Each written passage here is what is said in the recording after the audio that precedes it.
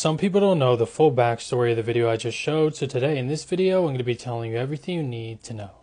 On May 7, 2023, 13-year-old Vanessa Gonzalez was playing on this trampoline when she ended up injuring her knee and she had to be taken to the hospital. At the hospital, it was discovered that she tore the cruciate ligament inside of her knee and she needed to be scheduled for surgery, and her family immediately did that and she was scheduled on May 16th for the surgery.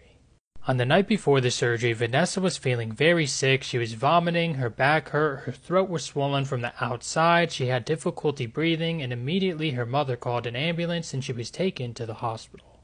When at the hospital, Vanessa ended up going into cardiac arrest and sadly she ended up passing away at just 13 years old. Vanessa's aorta ruptured at her throat, causing blood to leak into her lungs and pretty much everywhere, and based on the autopsy, she had fragile blood vessels, so it was only a matter of time before this sadly happened, and there was nothing anyone could do to prevent this. This is just so heartbreaking, and my condolences go out to all her friends and family, and may Vanessa rest in peace.